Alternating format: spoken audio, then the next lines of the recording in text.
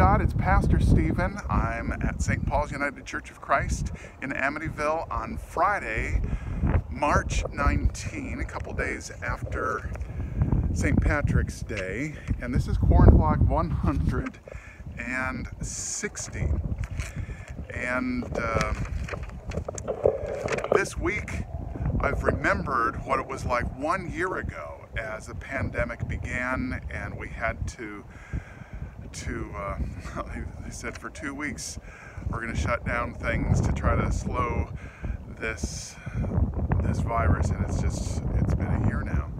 But it was on St. Patrick's Day that I thought, you know, there's this song I've been singing for 25 years, maybe 30 years, every St. Patrick's Day with people, and now I can't get together with people, so I just decided to record it. I set my phone on the stairs about 6 steps up, and I stepped down about 6 steps, so it was about eye level, and I sang The Wild Rover, an Irish song. And the next day Siggy said, you should have done Danny Boy. So I did Danny Boy, and then I just started doing a song every day, and that was helpful to me. So this week, being St. Patrick's Day week, number one, I wanted to record a couple of Irish songs. It turns out I will have one for every day of the week, beginning with that Irish blessing. May the Father now bless you, that one. And I was asked out of the blue to, just 1 week with 1 week's notice, to sing some Irish songs at Walnut Woods, where our friend Marie Hausman is, and I went there, had a great time, socially distanced, mask and everything. Very good to see her and some of the other residents that remembered me from other times I've been there to sing. And I sang about 14 or 15 songs and shared some limericks and some poems and some blessings, and I'm going to share a couple of those blessings a little bit later. But first, a little bit of news. One of our members, Diana Joseph, has gotten news this week from her doctor after being hospitalized for shingles, which meant she got blood tests, which meant then they saw other things. Her cancer is back, and her doctor contacted her and said that she is dying, and she only has weeks or a couple months to live.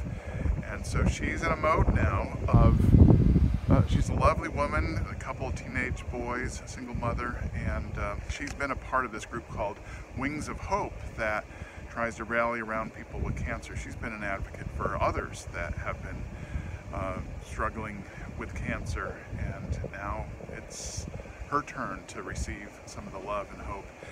And I talked to her briefly today. She has just been inundated with calls, including from medical people and friends and people that are concerned, and it's just kind of exhausting on top of everything. But she let me know it is okay for us for me to share that she has been given that prognosis. She just has a short matter of time, and so we're praying for her and for this transition and for her goodbyes. And it is a very sad part of life, but it's real, so we're including her in our prayers. And I also spoke with Miriam Miner, who was pretty quiet about, she had an issue with cancer about a year ago, and some things are back, and she needs some procedures and treatment, and it will be hard, and so we're praying for that here as well too. So I asked her to pray with me for them. And oh, it's too windy here. I just talked with Judy Flickinger, who organizes our prayer team and also prayer partners, and I did get a lovely card from my secret prayer partner, and I hope that you are, if you're doing that you're sharing it today for your secret prayer person. And also we have a prayer vigil on Good Friday, and at this point I just checked the list. We have 15 signed up for the 24 hours, which means there are 9 hours still not signed up for. So if you'd like to do that, you can either sign up on Sunday, it's in the library, or you can talk to Judy Flickinger and get your name on the list. And I think those are the main things I need to share right now. Oh yeah, Sarah Erdman and Julio Trejo are getting married. We had the rehearsal tonight. And so my last song tomorrow on their wedding day will be a song called Golden Jubilee, about a couple that comes to 50 years. and so they're celebrating. So you'll see that. Well, if you check on YouTube, I'm not going to post it on. Oh, I will post it. So anyway, Golden Jubilee. Look for that. Sorry, I'm trying to turn my pages. So here's an Irish wedding toast. May your troubles be less and your blessings be more, and nothing but happiness come through your door. And here's some advice that I also share in my little Irish program. Always remember to forget the things that made you sad, but never forget to remember the things that made you glad. Always remember to forget the friends that proved untrue, but never forget to remember those that have stuck by you. Always remember to forget the troubles that passed your way, but never forget to remember the blessings that come each day. Let us pray. Lord God, we pray that you help us remember the good and let go of the bad. As we do that, we think of two dear sisters that are in very different circumstances, but both struggling with cancer. And we know there are many others that are struggling.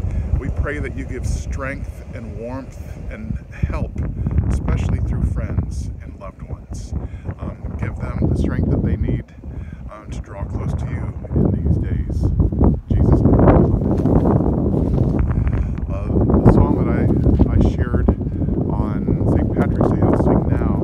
Be thou my vision, O Lord of my heart, not be all else to me save that thou art my best. Oh, I forgot the words. Thou my best thought by day or by night, waking or sleeping, thy presence my light. And just one more blessing. Oh man, I should show you. No, I can't show you. My hands are full. We do have that blood drive on the 7th, and if you can sign up to give blood, we're doing that on Good Friday at St. Paul's Lutheran Church. What am I trying to find? Oh man, this is so empty. I'm sorry, I'm almost done. I want to share that classic Irish blessing. Here it is. May the road rise to... Come on.